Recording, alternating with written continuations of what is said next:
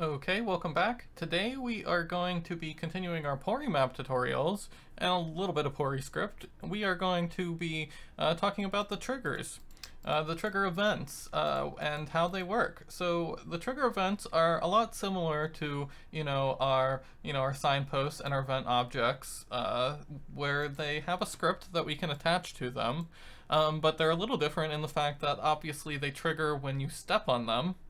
But they also trigger depending on whether or not the variable that they're assigned is set to a specific value. So if you're opening your regular vanilla decomp project, you probably see 4 triggers right here. There's actually 5 because you can stack triggers, and there are going to be 2 on this right corner. Now these triggers use a var little root town state variable that the developers use to control the flow of the pot in the starting town. We are going to be using this new little root town state variable that I created. It's just a random variable, an unused variable that I took over. So just take over an unused variable if you are following along in this tutorial. I specifically talked more about it in our last Pori script video on how to do movement commands, which is going to be a little necessary in this video, but it's pretty simple enough that you don't actually have to go back and watch it if you haven't seen it. But anyway, so the 5 triggers that you'll see here normally are based on whether or not you've gotten your Pokemon yet, whether or not you have seen your rival, so that you can come out here. Like when you first go, the girl's gonna block you and just say you can't go out there without a Pokemon. But when you go and see your rival and you come back out, obviously she's gonna be standing there waiting for you, being like, oh, you need to go help Professor Birch. But since we've created this whole new starter setup and this new rival, we want to erase all of that because we just want to be able to leave the town once we get our starter, and we want to be blocked from leaving the town if we don't have our starter. So in the last video, we had this variable, little root town state, and we set it to 0 as long as you hadn't picked up a Pokeball yet inside of the lab. And then once you battle May, we stop setting it to 0 and we leave it at 1.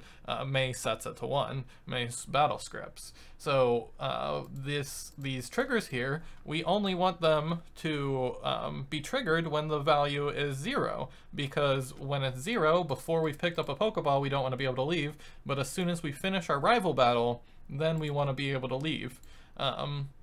So once the variable is equal to 1, then this trigger will no longer trigger anymore. If you want to have multiple triggers that trigger here, depending on multiple different variable states, then again you have to stack them, which again Game Freak does in this case because they want to block you depending on multiple states of you being in Little Root. So that is the basics of how triggers work in Pori map. Now we are going to actually assign it a script so that we can talk a bit about it. So it is just going to keep, it'll if you just give it like a message box, it's just going to play the message box and let you keep going.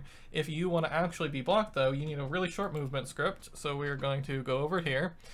So this is just a script that I'm assigning to the trigger block path. This is just the trigger, and they're 2 separate triggers, but I'm giving them the same script because it doesn't matter. You can give them the same script. It's the same code. All I want it to do is say you can't go here without a Pokemon, and then I want it to walk us down so that we have to walk back onto the trigger if we want to leave. If you don't walk down, then they can just walk forward, and they're not walking onto a trigger, so the game's not going to stop them in their tracks. So we want to lock all. We want to send a message box that says you don't have enough Pokemon yet, and we're going to apply movement, which again is pretty simple. You just need the ID of the object you're moving and then the movement script.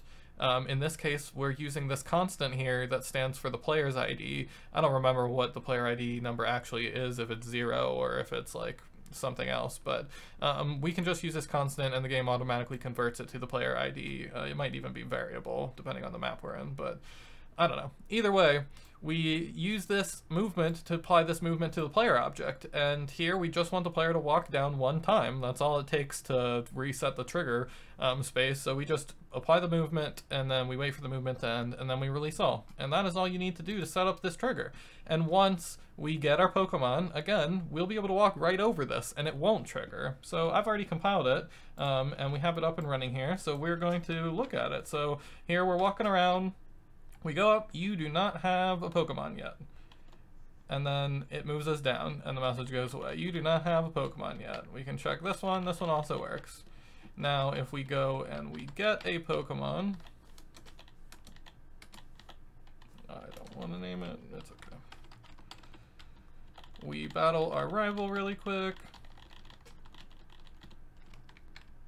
Now we can go past, and I hadn't actually deleted this next part in Route 101 yet, so now I'm stuck inside of Route 101 because there are a bunch of triggers in this route that don't let you leave if the variable state is set, if the var little root town state variable is set to a specific thing. I believe they use that variable. But you also, if you're going to want to delete, if you're going to want to, use your own plot setup in Littleroot, you're going to want to delete all of this in Route 101 too. You're going to want to just, delete all of these triggers here so that you can leave, and you are going to want to delete that, and delete that, and delete that, and delete that, and just delete it all. So yeah, that is basic trigger scripts, and you can use them all throughout. You could put trigger scripts here so that Kyogre would move towards you and shake the ground. Things like that are easy to do with trigger scripts, and they're pretty simple. So I'm going to end the video there. If you have any questions, make sure to leave a comment. Otherwise, we will see you on the next one.